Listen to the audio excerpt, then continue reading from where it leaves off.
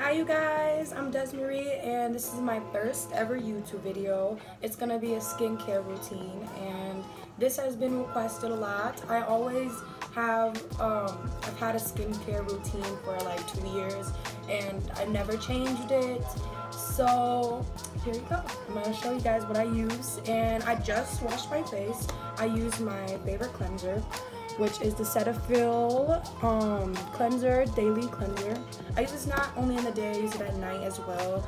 And this also removes my oil from my makeup that I didn't get with my makeup wipes, and it just really helps just clean my skin more than I needed. But I need it clean.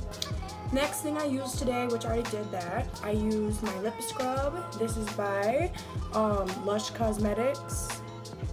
Can't even see that.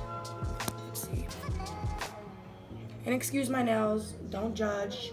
I don't got a man to do my nails for. So, with that being said.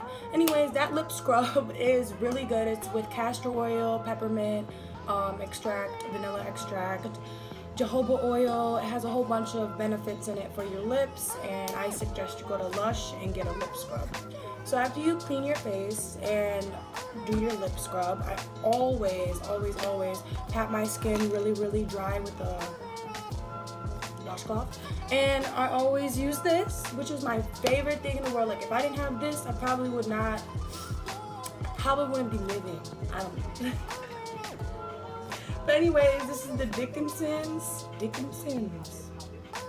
That's a really funny name. I never really looked at it. Original witch hazel. So I usually get regular witch hazel sometimes if I don't have this and I run out really quick. So I run out of this all the time, just like in a week or two, and it's huge. Like, look at this.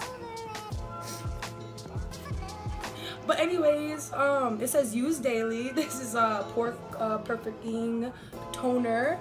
So this really helps my like dark circles, my pores. This helps maintain clear skin for me, and I use it with my towel as well. So I haven't done this step yet, and we're gonna do all the rest of the steps together. So I usually find a corner, and then I pour like that much. Like that. And then you wanna just kind of scrub your face. Ooh, Cardi B, drop top. Rolling on my wrist, diamonds up and on my chain. Okay, I'm gonna add a little more to it in the corner, and I'm just gonna get around my mouth. I always have blackheads and like acne around my lips, like right here. Sometimes I am prone to that because I wear lipstick a lot, but I try to prevent like any acne or blackheads or whiteheads by my lips by using the witch hazel. So after that step, which is step 3, we're gonna move on to step 4, which is usually my favorite one because it just makes your skin feel so good. So I usually use the tea tree Jason's oil. So this right here, and this is for my like whiteheads and whiteheads and blackheads on my face. So I take a little bit amount of this and I use it on the same rag, but on a different spot, of course. And then I drop 3 drops, 1, 2, 3. And then I take my finger and I kind of like put it right there. And then I'll like look at the areas I need my fixing on.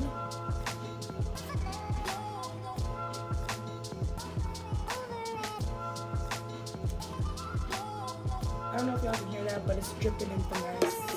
Anyways, so after you do that tea tree oil step, move on to step 5. Oh my god, this feels so good on my face. Y'all need to get tea tree oil. All of these products you can get from Walgreens, Walmart, Target. Yeah. So after I do my tea tree oil, I've already did a mask this week, but I usually would do a mask, and this one is the Shea Butter African Black Soap, and this one is a clarifying mask. And this you can get for like, I think it's $10 or $15. I don't know for sure, but I always use this and it lasts like 4 months because it comes with a lot. So I usually apply this all over my face and my neck once a week. So the last step, which is literally you can't miss this step, or then your skin won't feel like good in the morning. It won't. So Pond's Dry Skin Cream, which is a rich, hydrating facial moisturizer. So my best friend put me on this. I just started using this actually. I used to use baby lotion just to make my skin feel good. But this one, she did her wonders with this. So it smells so good, but it's the Pond's. Pond's is really known for like a lot of their stuff. So we're gonna, you should take this much. And then you can kind of pat it around your skin. And then I add more and I put it on my neck.